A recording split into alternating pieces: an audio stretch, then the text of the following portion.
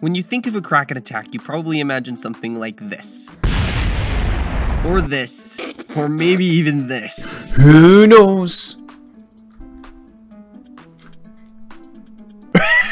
The Deep Space Kraken is a legendary creature that basically does whatever the heck it wants. Usually that means ripping your spaceships and Kerbals apart. Essentially, it's not there to ruin the game, it's there to ruin your game. Tons of KSP players pretty much worship the Kraken as the cruel god of KSP. In reality though, it's just glitches in the game, like the wiggle your rocket until it blows up Kraken is just a part clipping bug. But what if it wasn't a glitch?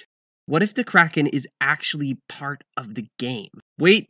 Don't click off the video yet. Hear me out. There's a lot of evidence for this actually being true. The first thing you're probably all thinking of is the Kraken on Bop, but there's actually even more than that. The in-game description of Bop tells us a lot about what the Kraken is. In an early KSP update, they added a system officially called Kraken's Bane into the game. So basically the Kraken is real, like it's a part of the game. What do we know about it? One of the best places to look for clues is Danny2462's channel, because he's basically a Kraken hunter. No, seriously, he's destroyed planets with the Kraken before. This guy's no joke. So one of his most iconic ways to summon the Kraken is spaghettifying Kerbals. In real life, spaghettification happens when you go too close to a black hole and the tide is so strong that you get stretched into a thin string of particles like a spaghetti noodle.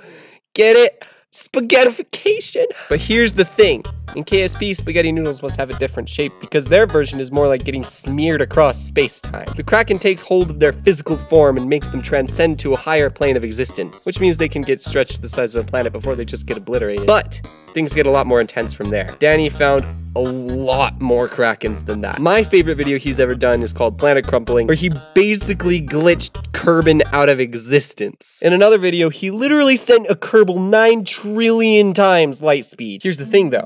If you've seen a lot of his videos, you'll know two things. He can't build helicopters, and the only planet the Kraken has never been able to destroy is Jewel. Seems like there's a connection there. And here's another interesting tidbit.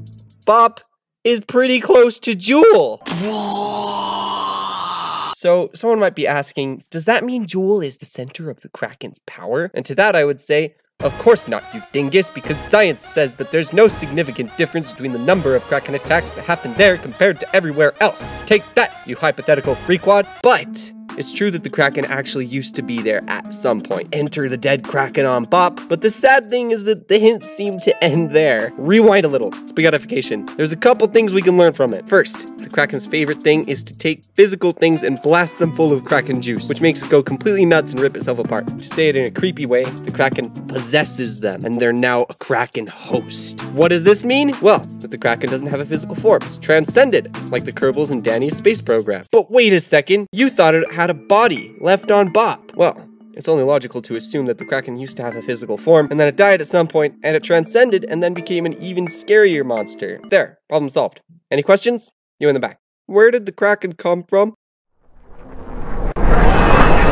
Well, that one's harder to answer, but the KSP devs gave us some clues. For example, there's a handful of Kerbal animations on the KSP YouTube channel. And guess what? One of them explains the origin story of the Kraken, if we read between the lines. It's kind of terrifying though, so I suggest not watching this at night in your room all alone. Anywho, the animation starts with a little squid thingy that escaped its mediocre fish tank and fell into a big thing of mystery goo. When Werner von Karen pulled it out, it was glowing mysteriously. When they left it in the lab, it escaped its mediocre fish tank again and climbed into a Science Junior module. If you look at the comments of the video, you'll notice that almost all of them are about the Kraken. Scott Manley himself said clearly that experimental package was on its way to Bop. So, basically, the Kraken was created by the Kerbals. That's it, scary part's over. You can come out from under your bed now. But wait a second, if the Kraken was sent to Bop by the Kerbals, that means they must have already been pretty advanced by the time the Kraken came around. And that doesn't work.